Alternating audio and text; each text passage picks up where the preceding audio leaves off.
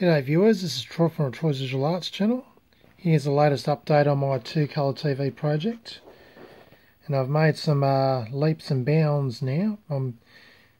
I am now getting an actual nice looking 2-colour image. Of course on camera it doesn't do justice, but to the naked eye it looks really good.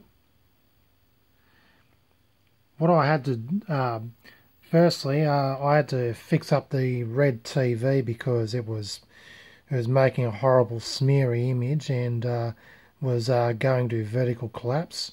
Turns out there was a dry joint, or not a dry joint, but the one of the tracks kind of lifted up where a capacitor was, and there was kind of like it kind of went to a dry joint in that spot. So I fixed that up. Also, I cut a lot of the kind of like protruding wire lead, all the protruding wire leads underneath the circuit board, because they could easily bend and touch each other, seeing I've screwed the boards down.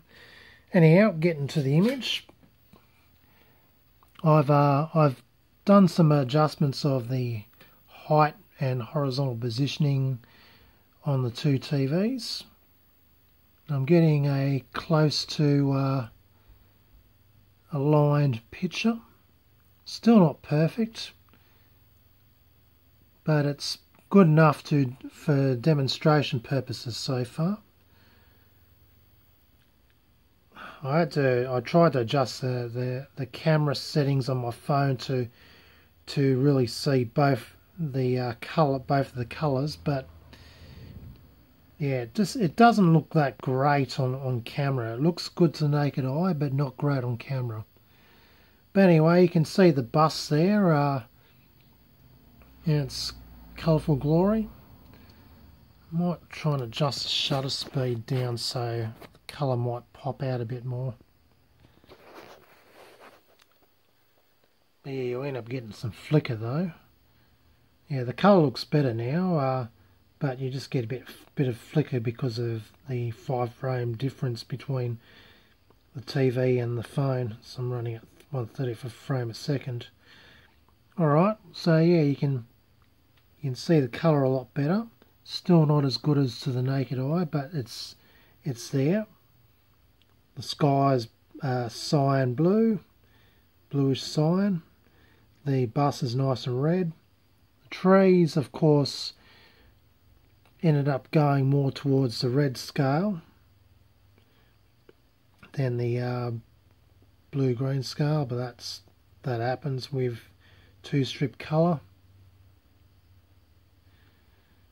Anyway, overall I'm very happy with the results so far, making leaps and bounds. Now let's move to the next image and see how that looks. So I've got the sequins again. I'll just align them up, and you can distinctly now see fully see the colours. Still some geometric issues trying to line the pictures up.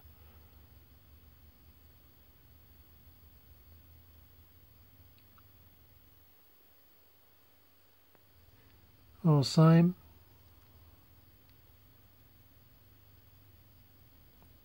Colours are there.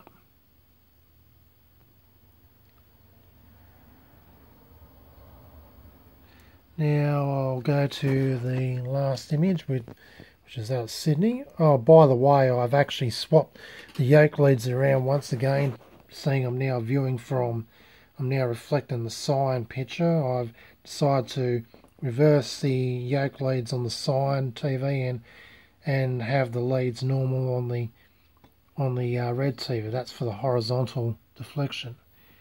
Now here's where you really see the actual colours. This picture really shows it off, and it looks beautiful now. I'm really proud of how this came out. Take a look at that.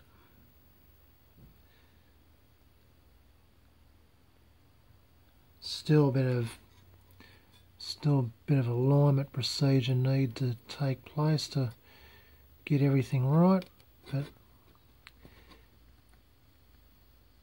the colours are just there and really eye-popping now. It's just a matter of trying to get the damn thing lined up. I'm going to pause the camera and try and get it lined up, so bear with me. Okay, I still can't get it fully lined up, but anyway, I'll get one part of the image lined up, the other is misaligned, and then the other part lined up and the other misaligned. So, but anyway, I'll adjust it accordingly. So there you can see one of the flags, the colours are definitely there with nice in between mixes of colour. The whites are really starting to look whiter now.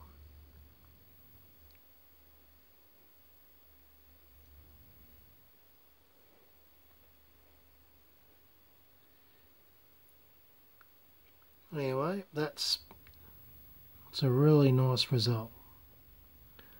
So yeah, we've really got the colours now, which is fantastic, which is what I wanted to achieve. Alrighty, so now the next thing I've been working on is building this circuit. Just hold on a sec, I need to adjust the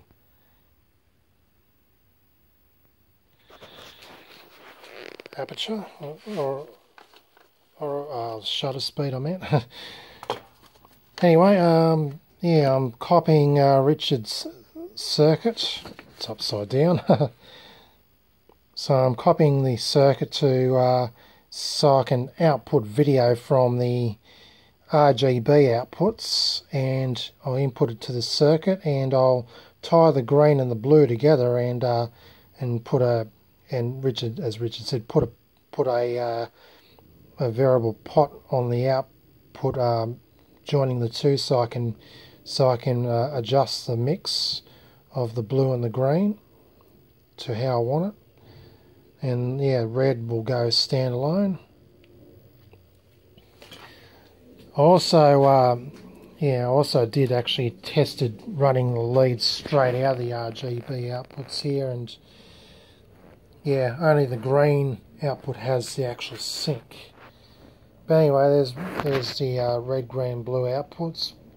It says Y, PB, PR.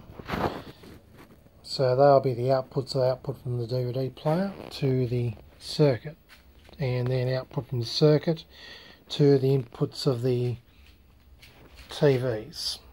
And then I can just simply run straight video via the circuit to the TVs, and I'll get me 2 colour pictures instead of having to run 2 DVDs of 2 DVD players to the 2 TVs. Alright, so this experiment is so far becoming very successful.